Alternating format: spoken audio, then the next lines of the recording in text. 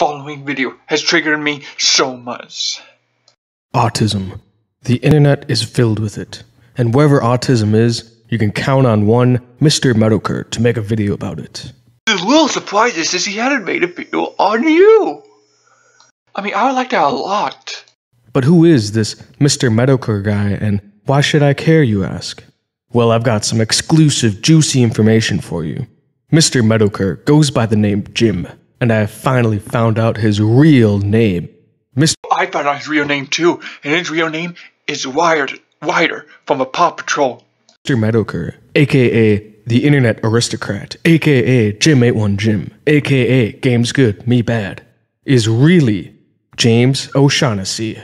No, it's Ryder from the Paw Patrol. But don't let the Irish-sounding name fool you, because I've discovered a horrible secret pertaining to James' real name. And his real name is Jameslav Petrov, a secret Russian spy who is believed to have died some 15 years ago.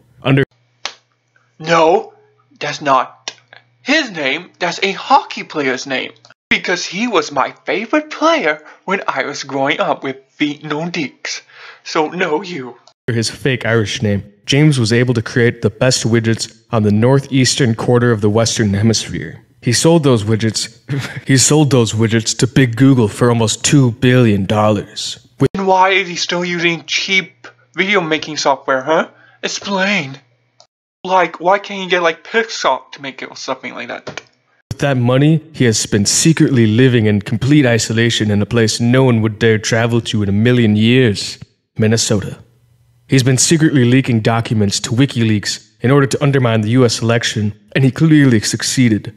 Now Jim is on his next devious plan, artificial intelligence. Minnesota? Oh gosh! Let me guess. You're a Braves fan. Look, I don't care about all those Hall of Fame players they got. God, they were still a bad team. He's built a new app called Candid, and what it really does is it secretly learns your inner mind. It learns how to use it for the evil multinational globalist evil corporations who are evil pedophiles who run the world. I've learned your evil secret, James Love. The cards are in your hands. Actually, this should be in my hands, okay? Just saying.